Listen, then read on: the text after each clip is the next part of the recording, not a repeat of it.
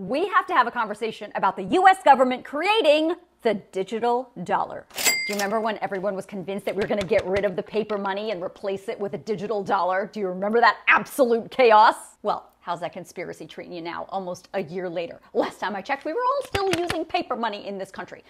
But I digress. Back on track, Lisa. The reason why I'm bringing this up now is because the Federal Reserve Chairman just talked about where the United States stands in the process of possibly creating a digital dollar. Turns out, we aren't in the process. It's wrong to say that we're working on a CBDC and that we've secretly got a lab here where we've got one and we're just going to spring it on Congress at the right moment. We don't. I haven't at all in my own mind made a decision that I think this is something the U.S. should be doing. The technical term that's used when we talk about a digital dollar is a CBDC, a central bank digital currency. And the Fed chairman says it's not as simple as the Federal Reserve waking up one day and waving a magic wand and saying, poof, we now have digital money in this country. That's just not how it works. We haven't come to a conclusion that we should propose or anything like that, that Congress consider legislation to authorize a digital dollar.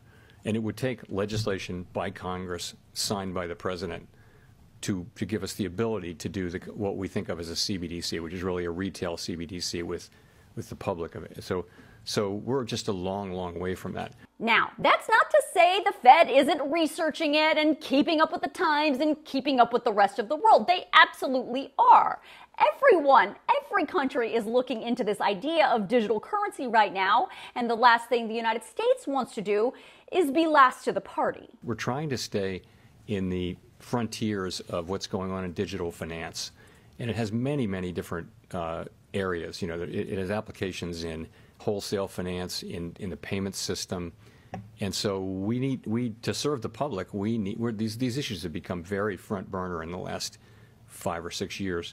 We need to be knowledgeable about all that. So we actually do have people trying to understand